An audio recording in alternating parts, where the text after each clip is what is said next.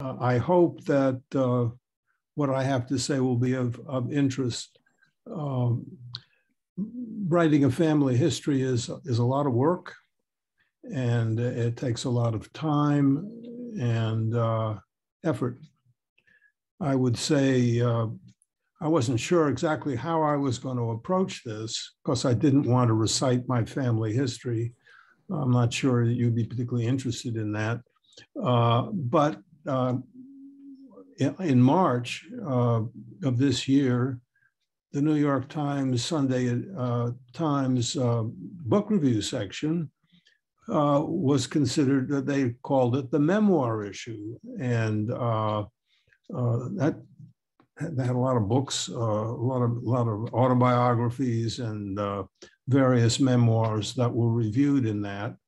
And that gave me at least gave me some impetus to think about writing this, talking about this. And then I came across a book review on believe it or not, the values of endnotes and indices in books and how they can be used. And the guy who wrote that had written a book about the adjective, if you find one, kill it. And it sounded interesting. So I looked him up, and it turns out he has written a book on, Kathy, it's not advancing.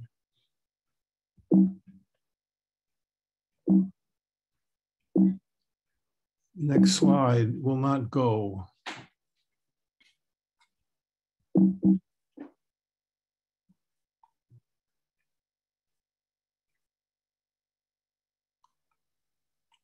And try that.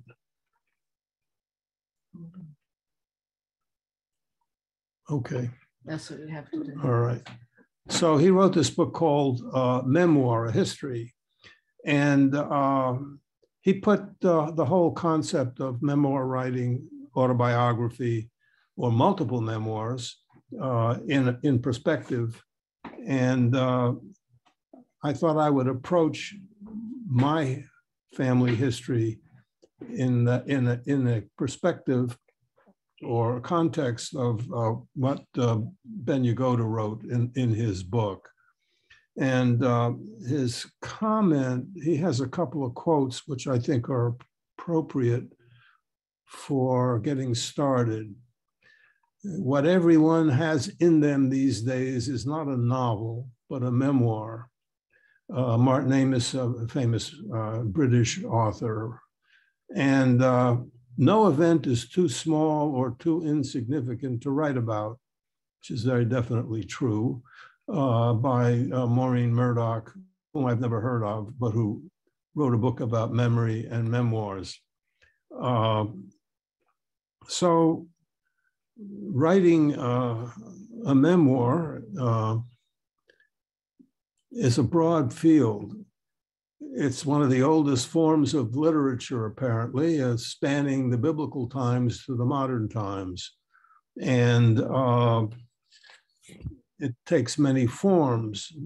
The author of the book, Yagoda, says or seems to feel that in the Bible, the prophets are a good example of memoirs.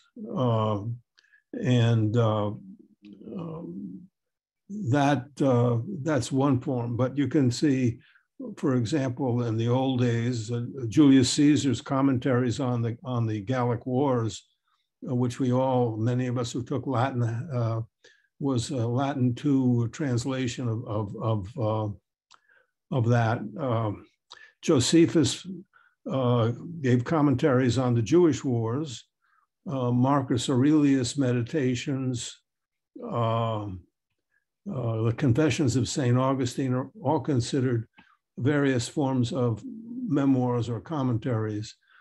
Daniel Defoe's Journal of the Plague Year in 1722 is an example of another form of writing, the journal. There are also letters and poems. The speaker who spoke to us last week on the colonial witches had interesting information about a member of her family. She did that in poetry, and that too is a form of memoir or at least family history.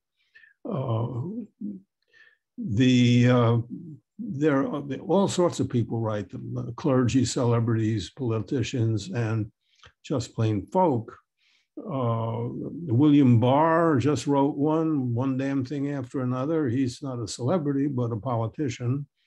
James Baldwin, the Notes of a Native Son. Frederick Douglass wrote 2 or 3, actually. The Narrative Life of Frederick Douglass, and later, My Bondage, My Freedom.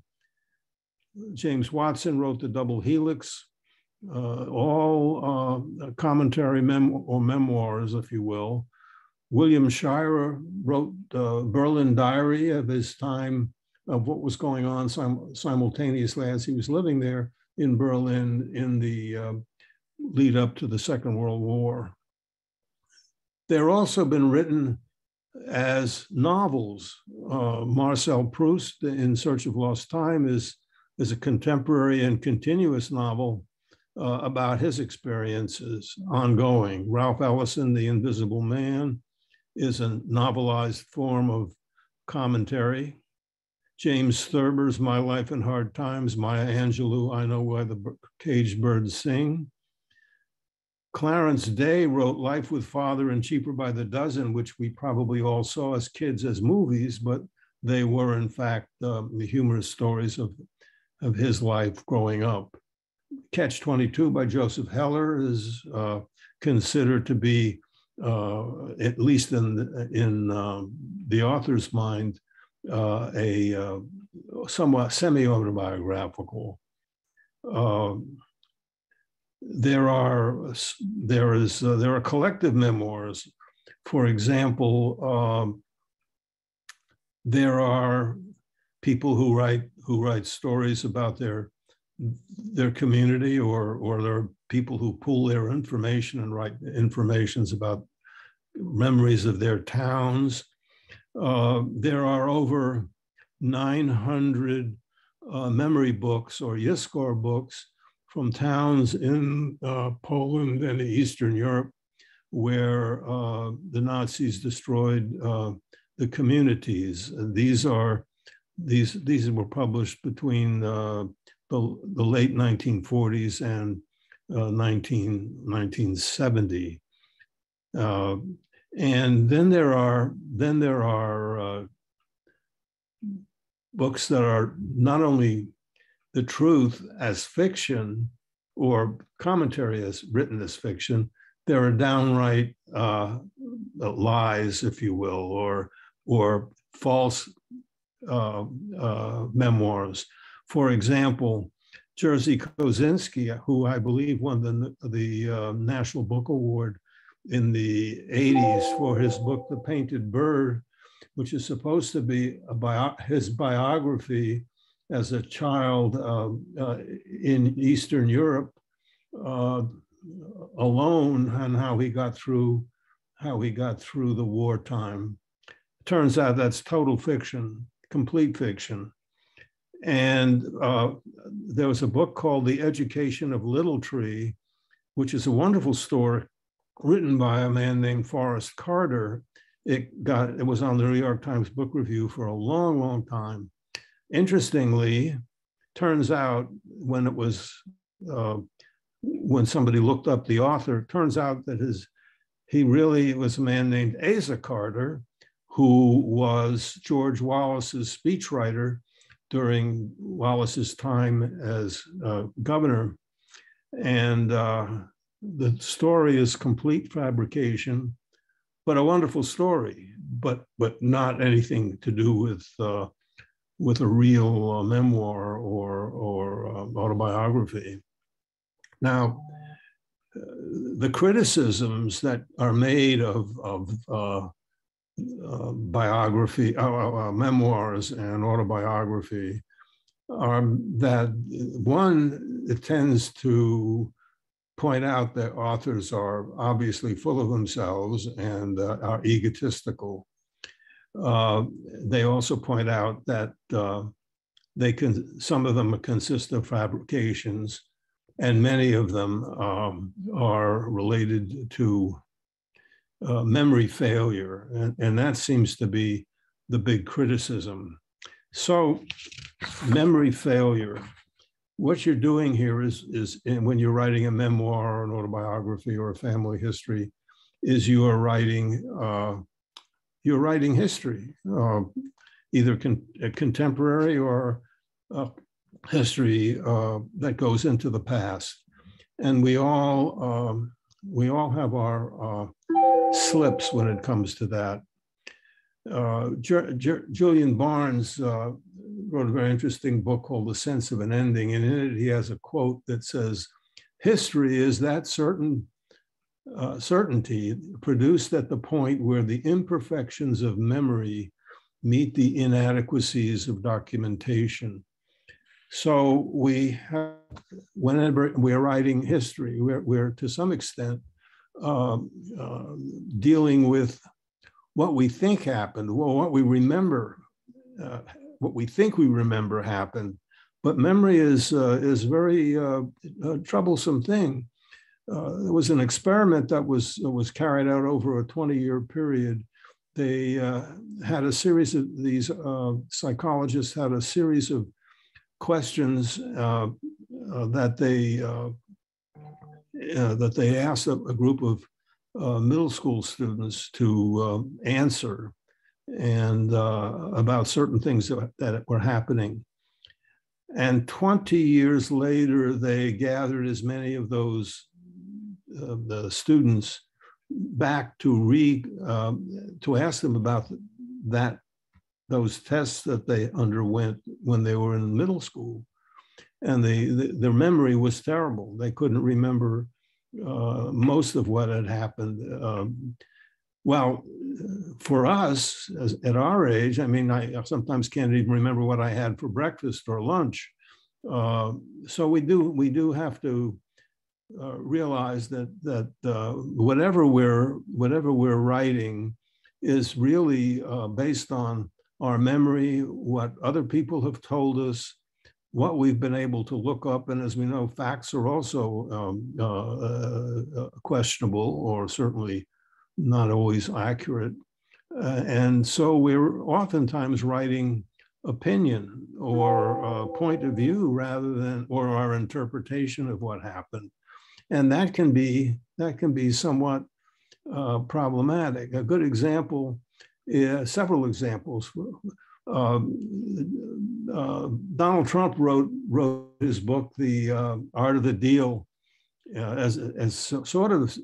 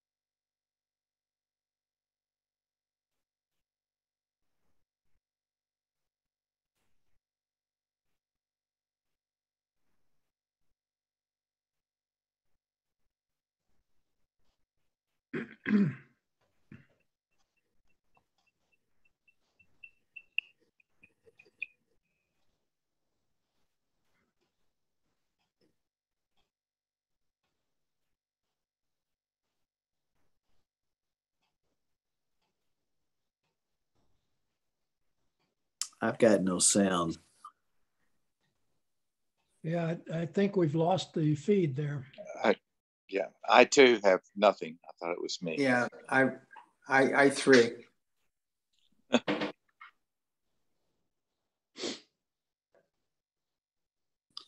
Maybe his wife had heard enough.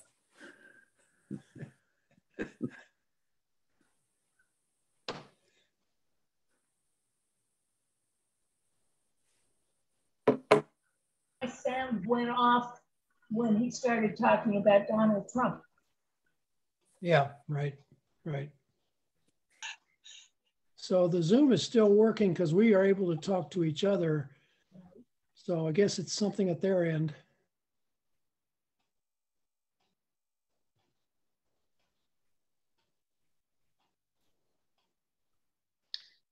I wonder if he realizes it.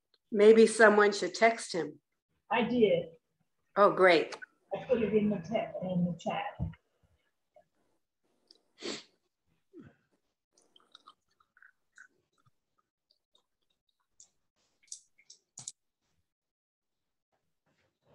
Folks, we have a major meltdown.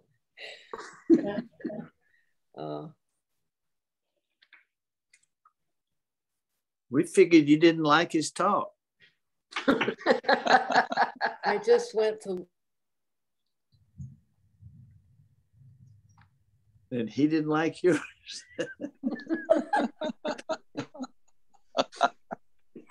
I just went to look at his computer and it's totally dead.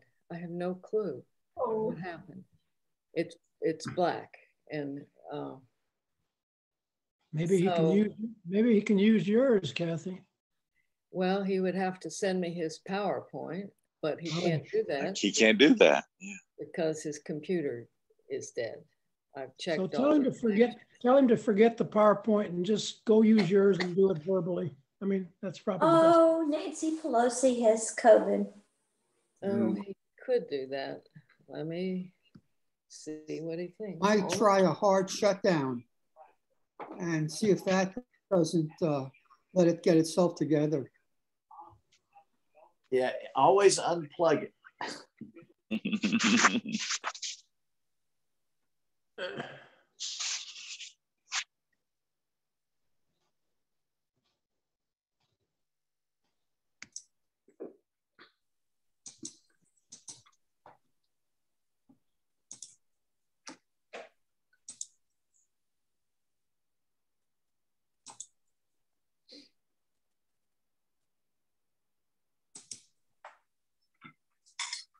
Okay, hold on. He's coming.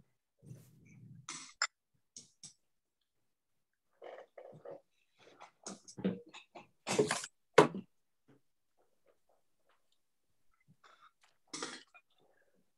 you on? Yeah. I'm very sorry. I don't know what happened. The computer just died. Power on and everything. Did it. So I'll try to continue without slides, which is a bit of a problem, but we'll try.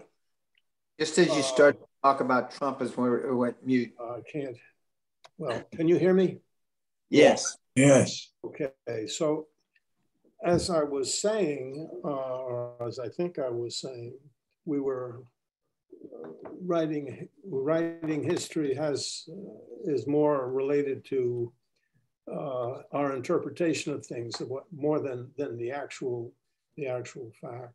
And then when interpreting things, you don't always have the same two different people looking at the same series of events may come to very different conclusions or have different viewpoints, certainly. For example, as I started to say, Donald Trump wrote The Art of the Deal. Well, he didn't write it. I mean, he dictated it or somebody wrote it for him.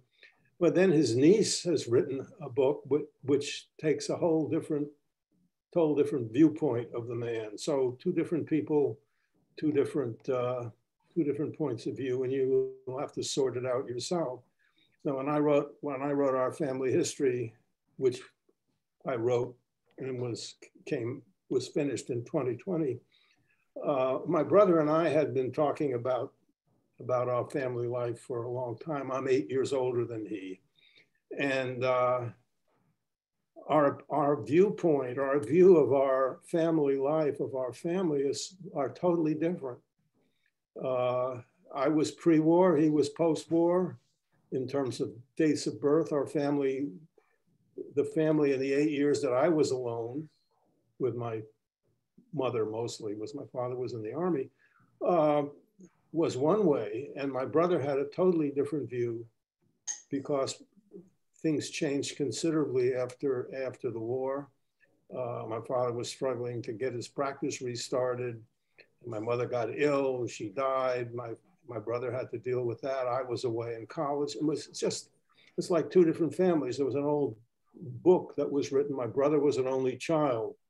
And that's the way when we get together, we were talking about, well, our viewpoints were very different. So when I was writing, I had to take into consideration the different viewpoints, because it shouldn't just be my personal viewpoint, but it has to be tempered with what was going on with other folks in the family. So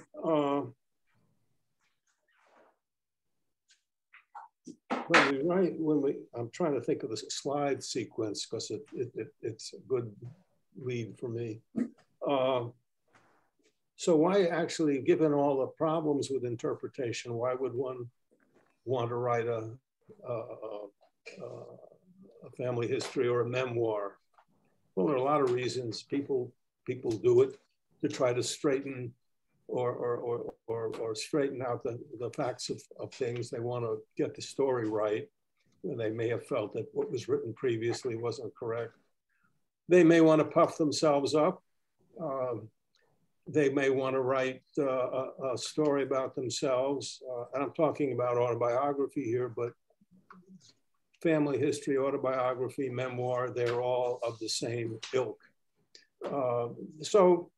So they may want to puff themselves up, or they may make themselves younger than they are, or it's an advertisement for themselves, or they may actually want to know how many relatives they have and who they were, and are they related to anybody famous or anything like that.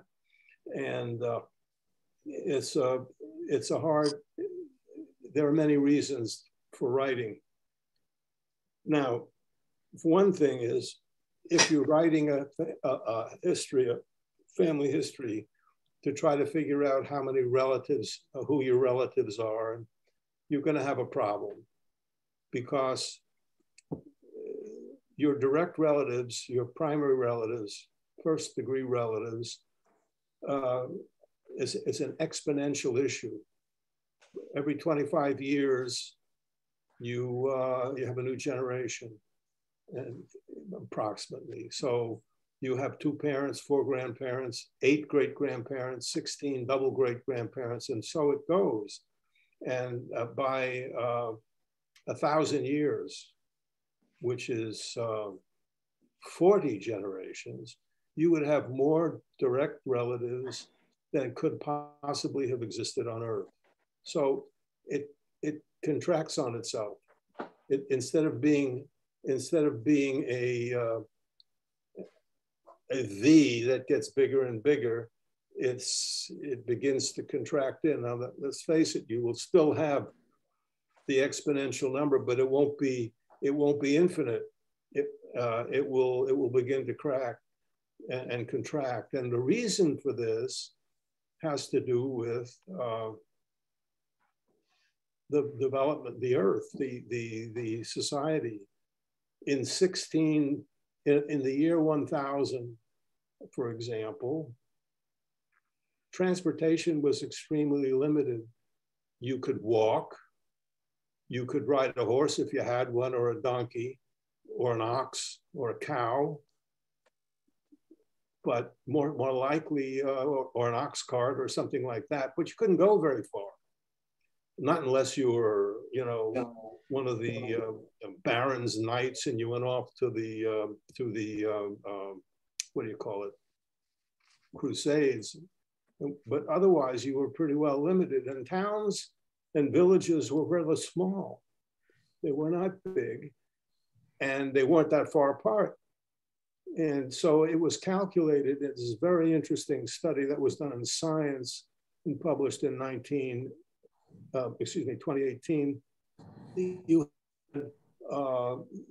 The average distance between a husband and a wife, that is to say, the distance where the town for one and the town for the other, was less than 10 kilometers. And from 1650, which is where this study was carried out, until about 1850, when railroads began to develop, that was it. About 10 kilometers on average, occasionally a little bit more, but not much. And they estimated that 80% of families or marriages were between second cousins or closer. So the gene pool wasn't dramatic, wasn't widespread either, because everything was close at hand, and there were limits to where you could live, and but over time we dispersed. And now they estimate that roughly the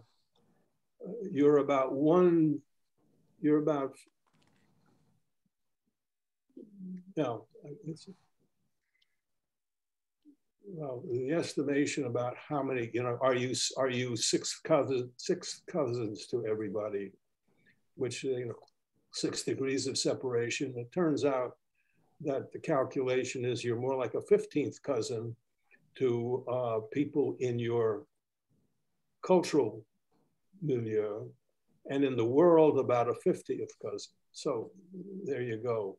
And about 1% of your gene pool in the 10th from the 10th generation is what you inherit, a little bit less than 1%. So trying to find out famous relatives, you've got a whole bunch of folks that you have to find, and that's a difficult thing to do. Now we do spread out. Our families don't stay in one place. And consequently, as we spread out, our families become less and less connected. It's a sort of a centrifugal force that affects us all. In my family, which I have information going back to about 1800, in Europe, in a small area in Eastern Europe, was where our family seems to have arisen, as best I can tell. And now, what is it, 1800 to 2000, 200 plus years, we're now in Australia, we're in Canada, we're in all different parts of the United States. We don't know that many, a lot of them we don't know. And as part of my writing exploration, I discovered some Australian cousins that I met when I was 9 or 10 years old, and never again. Re-met them and got some interesting history from them, and learned a whole bunch of stuff. So we do spread out, and we do want to, and this is a way, writing family histories, of trying to pull people together, bring people back together, to know who we are, where we came from. And our kids, for example, they don't know their California cousins. They've never met them. And so we become strangers, and trying to reduce that to give them a sense of place, and also to let them know where, what we were way back when. We may be in a very different economic and social situation than we were 100 or 200 years ago. And it might be interesting and useful for our grandchildren and even our children Oh, the slides are back. What happened? And now, now I got to figure out how to move this.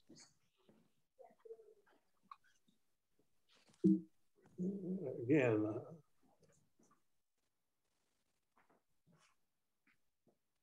Catherine, I don't seem to be able to move the slides.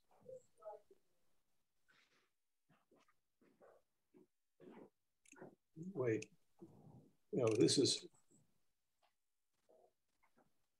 I'm sharing your screen. You cannot move them on my screen. Come to your laptop. Come to my laptop. Sorry, this is a migratory pattern. We're doing a family history. We're dealing with migration, so maybe I'll get to where I want to be.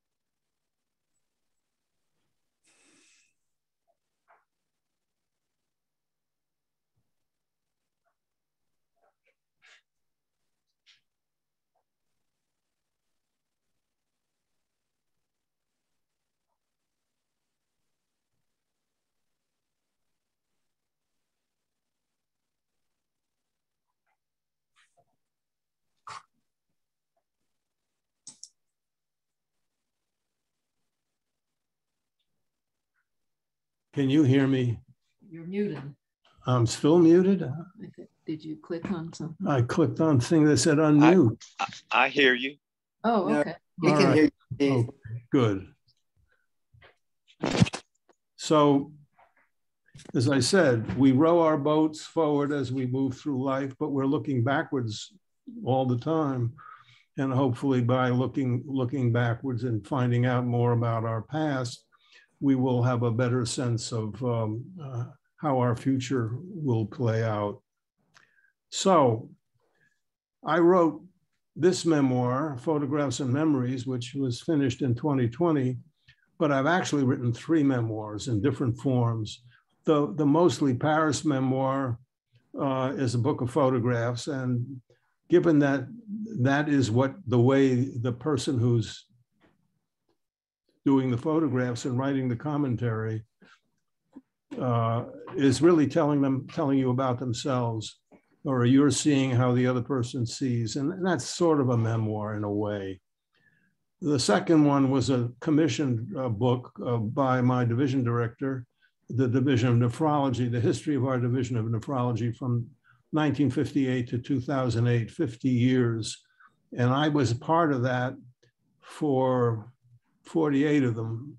No, not quite 48, but not at the very beginning, but I have a part in the development of this. And so I'm in here and in a small way, this sort of tells you about my professional life. And this, Photographs and Memories, is about family life and the history as best I could work it out. Well, if you're going to write a family history, then there are a lot of things you may need. The first is time and patience, and the second is access to family and friends who knew you, knew your family, knew your parents, and even older folks who may have known your grandparents and so on, because you may not have direct access to that. And when you're little, you don't really pay that much attention to the stories of your grandparents. You may not, only what you remember. And so you need a lot of help when you're going to need photographs and a lot of documents, birth certificates, death certificates, obituaries, newspaper clippings if you have them, marriage certificates, information regarding travel, passports. If you come from another country, then you may need citizenship data, immigration data, and then genealogy searches, and those are fraught. But these are three. There's the Church of Jesus Christ Latter-day Saints, which is the Mormons. They have a huge repository of information. Ancestry.com can be helpful, and JewishGenealogy.com can be helpful. These all cost. You get a little bit of a free tickler, but they charge you for access to the real information. And there are tons of these ancestry organizations around that you can access. But you've got to be careful, because there's a lot of misspelling of names that occur, changes of names. You get from the early immigration stuff, the immigration officers often couldn't pronounce the immigrants' names, and so they got misspelled or even changed, for that matter. And so tracking backwards can be an issue. When I looked up my grandfather on Ancestry, I found him, and I found his wife, my grandmother, and my father, but my father's name was misspelled. And so you have to be real careful. I keep on. Okay. First thing that you want to deal with and get your hands on are photographs. We were fortunate that we saved everything. My parents kept a family album, and we have photographs of our family that go back 130 years, which is quite nice. The problem is that the album has disintegrated and fallen apart. The pictures have come loose from their moorings in the book. And so you have a whole bunch of photographs, oftentimes unnamed, unlabeled, and you have to pick them out and put them together, or get help to help you. We're older people who remember these folks.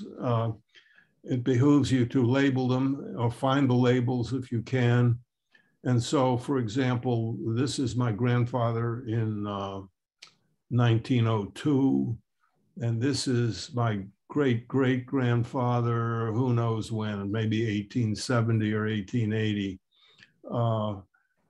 But having that is very important. And in my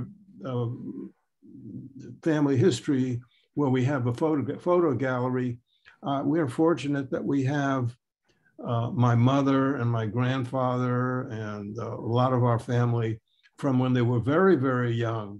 My mother at 2 months of age, 3 months of age, all the way up to the year of her death, 48 years later. My father also through his lifetime, and several of my grandparents. So you have an opportunity to trace them through their lifetime, and you can tell stories that way. Well, having figured out who they are and something about them, because it's not just writing a history of this person had these children and they had these children, and just giving a sort of a genesis, a recitation of names which have no meaning, just as these pictures have no meaning to anybody who doesn't know anything about them. You want to give them a personality. You want to find out who they were, what they did, why they did it.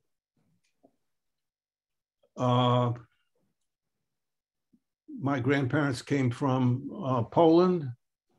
They came by way of England, actually. They stayed in England for a couple of years before they came to the United States. And this is the manifest of their crossing in September of 1905 on the SS New York. And here, which you can't read, but which I know, is the manifest. This is where they are, my grandmother, my grandfather, the kids, except for my father who was born here, and then who greeted them and who was going to be responsible for them when they got here. So they got here, and they were fortunate they got here because this was a huge migration, and 70,000 people, well, not 70,000, 20 million people came to the United States between 1870 and 1920. And that represented something like 30% of the entire population of the United States in 1870. And in 1923, they created an immigration law which basically stopped immigration. It was very, very hard. They put quotas on it, and people who tried to get into the United States after 1924 were basically screwed, particularly if they were coming from Eastern Europe, Eastern Europe, Italy, and Greece. And that was unfortunate. But most of my family came early, which was fortunate. My grandmother became a citizen in 1940. She must have had a premonition about, well, she was concerned about not being a citizen, although she'd lived here for 35 years. So she got citizenship. She became a citizen. I don't know if my grandfather, her husband, ever became a citizen, or if he became a citizen earlier, but she's the only one I've got papers for. And just as an interesting aside, I just noticed today when I was looking at this, that they don't have race on here, they have color. And that's what they, skin color is not race, but interesting that they weren't talking about race back in 1905, or actually in 1940. She also cheated on her age. She was older than that, but they apparently weren't concerned. Where did they come from? And I have a map, so you want to get maps of where people came from. If you're, now many of you may have come to the families may have come to the United States in 1700 or whatever, early. And so you may not need this kind of maps, but you may need maps for where the villages and towns were, where they originated. So this is a map of a small town in Poland where my maternal grandparents came from. This is a map of the Lodz region, which was a small town when my paternal grandparents lived here. My grandmother rather lived here, and her family. But it was a real small town then. Now, with this time, when the map was made, it was a very big industrial city. And this is where we think my paternal grandparents came from. So it gives you a sense of place. Then they came here and then became citizens. And that sort of tells a story of their migratory pattern. I mean, there's a lot more to fill in, but getting these documents can be very useful and very helpful and time consuming. We were lucky. We kept a lot of junk. My parents did, my father did. He was instrumental in getting a lot of information when he was a young man. So he started the process, and I more or less continued it, except I put it in writing and he just sort of passed it along in various letters and stuff like that, which he saved and which I fortunately saved as well. Now, I told you earlier that there are different forms of memoir writing. And one of them is the collective the collective history, a collective history of where you came from, of your village. And we happened to have one. I was given one by a relative who had more than one. And these are hard to come by. There are 900 Yiskor books or memory books of towns that were destroyed during the Second World War. And we had one. There, you can find them. There's a collection of them in the Duke University Library. There's you can find a couple in the various Holocaust museums and the big one in Washington. This is the book, the Sefer Visegrad, which is the Visegrad book. This is a small picture of a small portion of the town, and this is the picture of the inside of the temple, which was fairly ornate. And going through the book, I found a picture of my grandfather's, my maternal grandfather's, either his grandmother or great-grandmother, who is somewhat celebrated, and it was celebrated in the community because she would tell them about the Napoleonic armies going through the town on their way to Russia. And she was born in 1801 and died in 1914. So she was really old.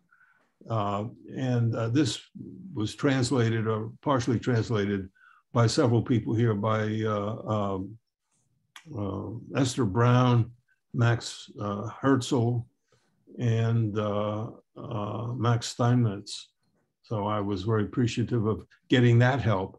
And this young man was a first cousin of my mother's, who was born in the States, but his parents also came from this town. And he was killed in the Battle of the Bulge in 1944. So he got a mention. So you never know where you're going to find information. In terms of getting information, as I started writing this book, I got put in contact with a cousin whom I did not know, although I may have met once, who lives in San Antonio. And he put me in touch with a cousin whom I never met, but whose father I met when I was about 8 or 9 years old. And they live in Australia. And I was able to get a hold of a family history, not a family history, a personal history that he wrote from about his birth from 1910 until 1949, when he was 39 years old and left Europe for Australia.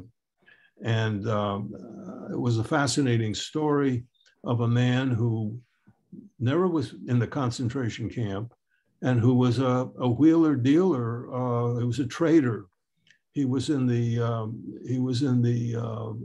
sausage casing business, and also making sausage. And he traveled on trains throughout Europe during the 20s, 30s, and 40s. I don't know how he did it. I have another cousin who did the same thing. And he settled in Australia and apparently did remarkably well. You find these things out. And consequently, when you've after you've gotten all this information together, one of the things you want to do, or you'd like to do, is make a family tree. And this is really, you end up having to make 4 family trees, because you do one for your maternal family, you do one for your paternal family. And this is just one for my paternal family. And they had big families back then, 8, 10 kids. So this is my grandfather's family here. And he had 1, 2, 3, 4, 5. He had 6 sibs. My grandmother, his wife, had 8 sibs. And going back another generation in her family, another 8 sibs. So it's a huge group of people to try to track down and find. And we were able to do it through various contacts. And also as a consequence of the fact that my father, when he was a young man, actually sat down with family members and asked them all these questions and put together a tree, which, interestingly enough, I got another one from an Australian cousin, which pretty well matched this with a few minor changes. So you want to do that, and that can be somewhat embarrassing at times, because, as I said, family members, you may have parents who were second cousins. My parents were second cousins, and you know, you begin to wonder. It turns out that my grandmother and my grandfather on the other side of the family are related also. So it's in these small communities with limited movement in terms of ability to travel, you are somewhat limited in who you get to meet socially. Anyway, so having done all that, you got to write it. You want to write it? What format do you want? What do you want to put in it?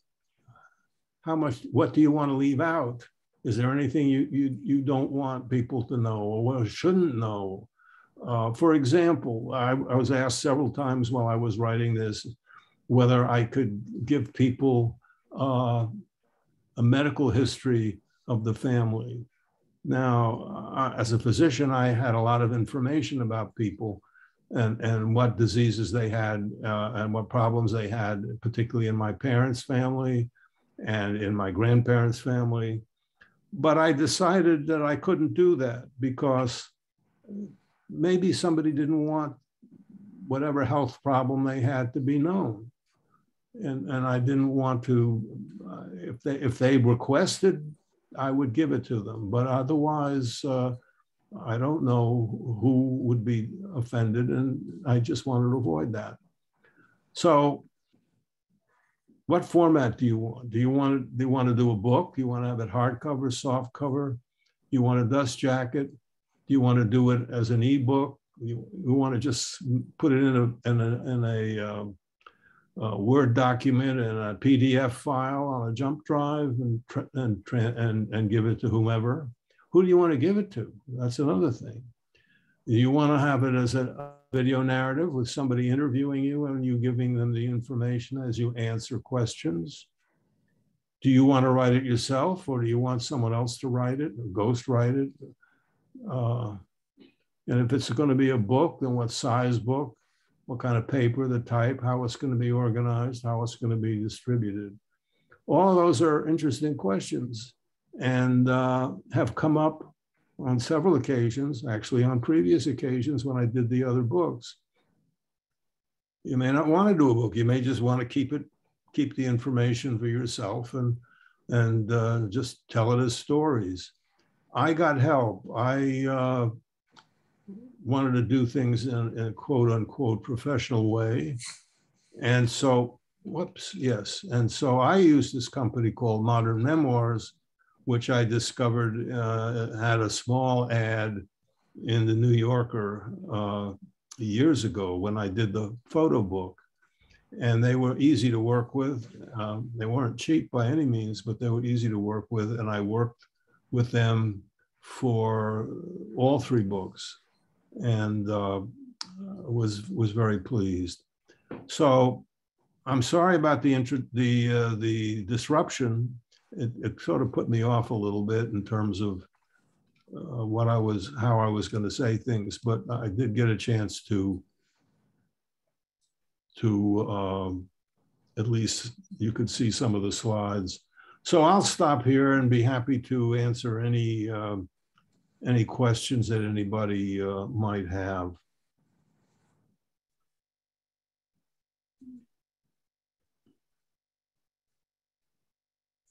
When you do something like that, and it's distributed to family members or whoever. Yeah.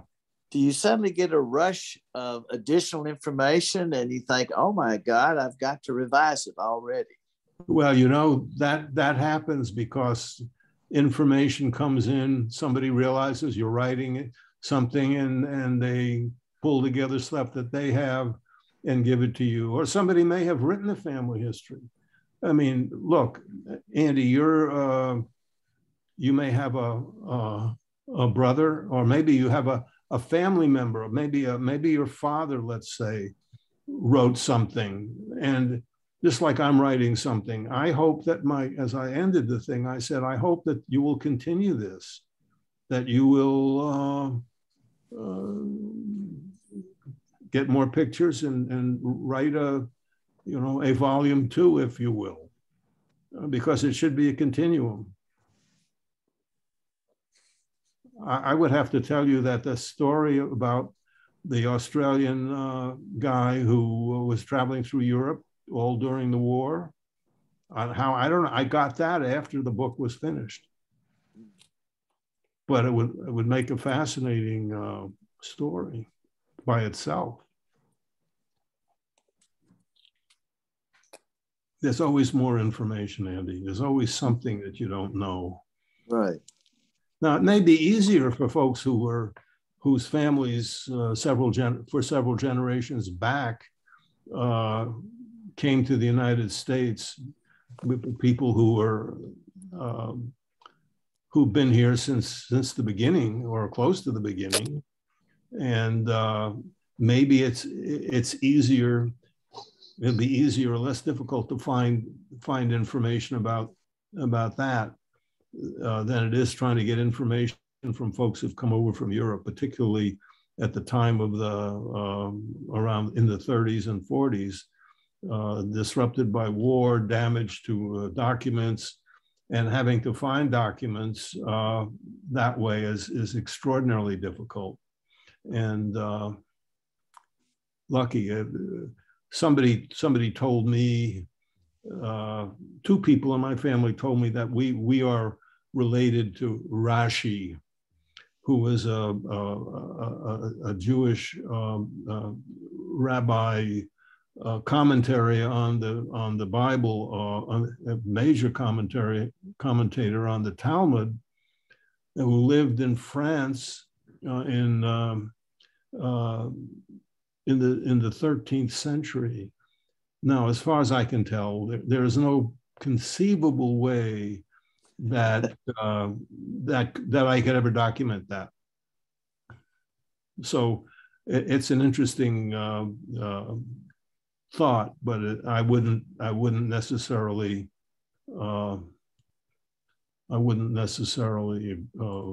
buy it as the truth. What was the reaction of your grandchildren when they saw this book? Well, they're teenagers, or they're gradually getting out of the teenage years. 2 of them have read it. I can't say, but the other 2 younger ones may not have yet, but they all got copies. And did it start new line of questioning for you? Excuse me? Did they have many questions for you? Not yet. And they can't wait too long. Well, it's wonderful that you did this. I think that's for your family. You do it for yourself, really, in a way. You hope that it influences or gives other people perspective, but it certainly gives you perspective. You go through life, things are happening and you're aware of them, but many times you don't really stop and think for any period of time to put it in perspective. And it really is enlightening to do it. Not just because of the facts, but you have to put your whole family in perspective. Why did my grandparents decide to come to the United States in 1905, for example, or maybe slightly earlier than that because they left Poland earlier? Why did they do that? I found out why. probably to escape the pogroms that were happening in Europe. I know that my parents left parents left from Russia to go to Canada because Canada was offering free passage because they wanted to settle the West. So they gave free passage to folks who wanted to get over to Canada. Well, I found three reasons why my grandparents, at least my paternal grandparents, came to the United States. The first reason was the pogroms, which were frequent, and that was all related in large part to the turmoil in Europe at that time. The second reason was Russia was actively drafting young men to fight in the upcoming Russo-Japanese war, and that was a 12-year enlistment, which was not favorable, and my grandfather didn't like that. And the third reason, which was an interesting one, which was a mother-in-law, daughter-in-law disagreement.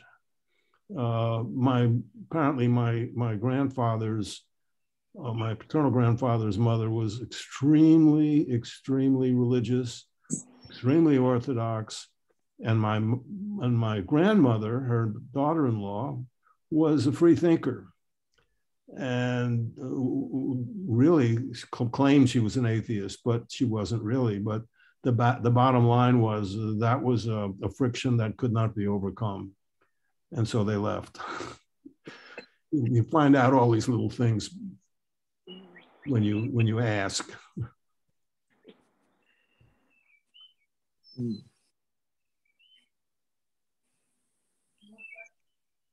Well, it certainly was a fascinating undertaking that you did, and I enjoyed hearing all about your family and how you researched everything.